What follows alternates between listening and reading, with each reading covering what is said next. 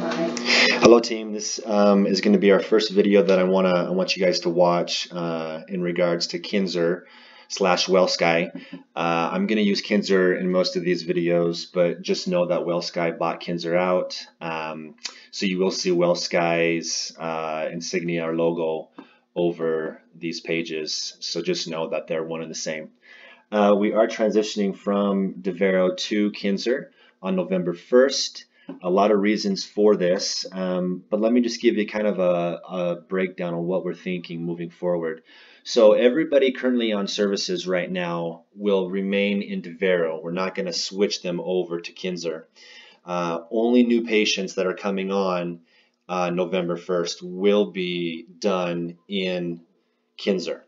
So we're going to keep Tiger Text, and they're going to, all the threads in Tiger Text will keep with the patients to kind of help delineate who's in which system. We don't want to confuse systems, so just know that for the next few months, until everyone is either discharged or we are up for recert on our patients in Devero, we're going to keep that system, and we're going to continue to chart on those particular patients in Devero.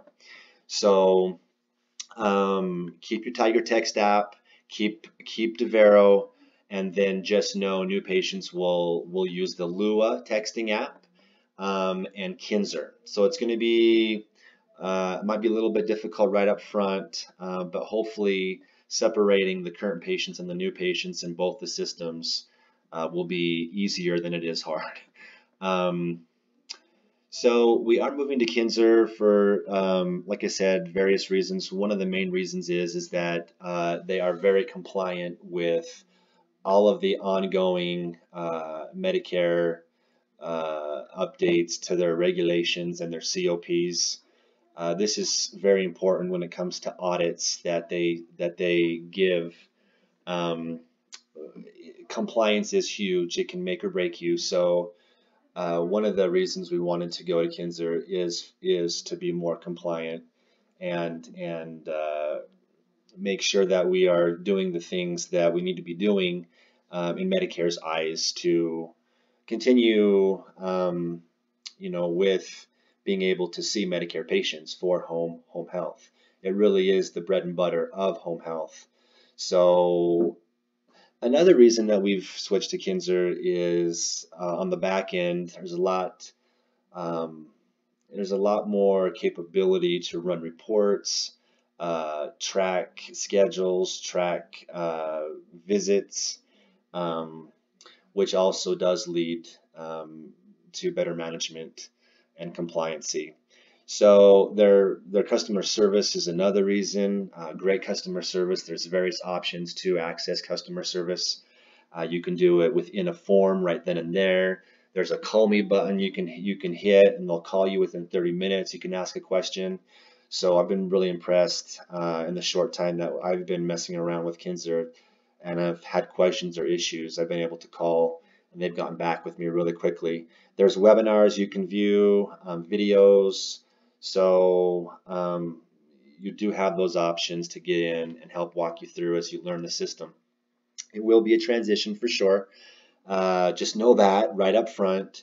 I found that in the last couple of weeks working in the system, it's gotten easier to use. So I think it's just going to, like anything else, come with time. There are a few things that will be different. Scheduling will be one of those things, and we'll do a video on that for you so you know what we're talking about there.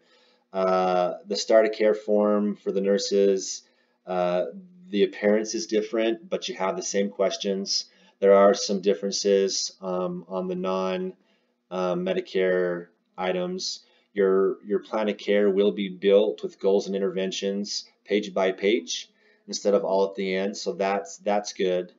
But there's a big difference on goals and interventions that right up front might be a little more time consuming. However, it will keep us compliant with what Medicare wants to see with more individualized care plans. This is one of their big pushes, is that we can't have generalized care plans, and we have to show each and every visit exactly what we're doing intervention-wise to reach the goals that we've set for the patient. These patients have got to have obtainable goals, and we want to try and reach those goals within the first, second to third cert. If we're not able to reach the same goals by cert number 3 or episode number 3, then the goals are probably not obtainable. And then they'll start asking, why are you keeping the same goals? You need to switch these goals up. Home health is really probably 90% based off of a short-term service. They want us to get in there and teach the patient, if able, teach the caregiver, if able, to perform the skilled service. And of course, they have to be eligible for in-home care, being homebound. So there are different cases where a patient will be on long term, but what really justifies that is going to be our documentation. So it's going to be important to be a little more specific with that documentation to each and every patient. So anyway, let's get into some orientation of Kinnser. Your address is going to be Kinnser with double N .net. That'll bring you to your login page. Okay, again, there's WellSky, same company, so no worries there. Everyone's username will be their first initial with their last name. Okay, .tkhr, total knee and hip rehab. Your initial password will be 1 through 9. So 1, 2, 3, 4, 5, 6, 7, 8, 9. That'll get you into your welcome screen. At that point, first thing you want to do once you're to your welcome screen is go up to your go-to tab here, and you want to go to your profile. Change your password, get that updated, put in all your demographics. It'll ask you some security questions that you'll need. If you do forget your password, you can answer those questions, then they will send you a password reset email at that point. So go in and fill that profile out. Again, this is going to be the opening page. This is all K-mail or email communication given by Kinnser themselves or given by other clinicians. So you can choose to use the email system if you like. We do have Lua, and I'll do a video on that. That's typically what we are going to be using for the most part with our communication between clinicians on patient issues. So your go-to tab, again, will look a little different than mine, but it's going to be where you're going to spend most of your time. Hotbox is really the place you want to be. This will show you all tasks assigned to you and the dates that they were assigned, okay, or the dates that they are due. So this particular patient, and you can filter by patient. So all of Betty Sue stuff with all the dates will come up, and then all of Mr. Smith stuff, and then all of so-and-so stuff will come up. So however you want to filter that out, you can choose. But this is how you're going to access the tasks. And the tasks are simply the forms that need to be filled out on certain days. These dates can be changed each and every week by you or by the scheduler. I'll review all of that in the scheduling video. If you're not able to do one of these visits or the patient cancels on you, you have a quick option to come over here and do a missed visit form. I won't click on that, but that's what that is. So this is where you're going to spend most of your time knowing when things are due on which patients. So once you are here, you can start working on the patient's forms just by clicking on the form, and you can rock and roll with that. Okay. My patients, you'll have that option. That's just going to be a list of your patients as the clinician that's assigned. It'll give you the patient name, the episode from start of care date to end of cert, the case manager, which is going to be the nurse. You click on the patient's name and it will get you into the patient's chart. So once I do that, now I'm fully in the patient's chart. So this is a little different view than what we're used to. Episode manager is what it's called. If there's various episodes, you will have little arrows that you can scroll through episodes here on this bar.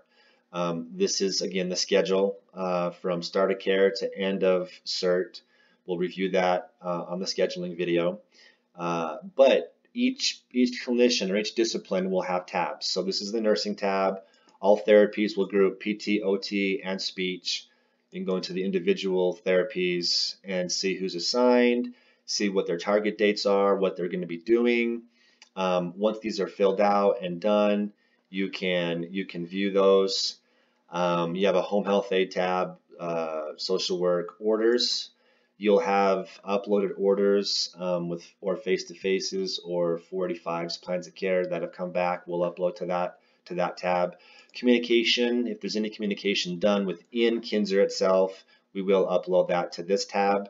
We will not be uploading Lua, and I'll talk more about that in the Lua video, but all of our texting communication, there's not a time date stamp on it. It doesn't expire. So we're going to keep it all in the thread. We won't be uploading that stuff to the chart like we did in Devero. Miscellaneous tab is going to be any pictures that you are taking, any forms that you're signing. Two changes, nurses, to be aware of. Some of you are already doing part of this. On the inside of the admission packet, there's a table of contents. You need to have the patient sign at the bottom of that page and take a picture of that on their Lua thread and send that in. That is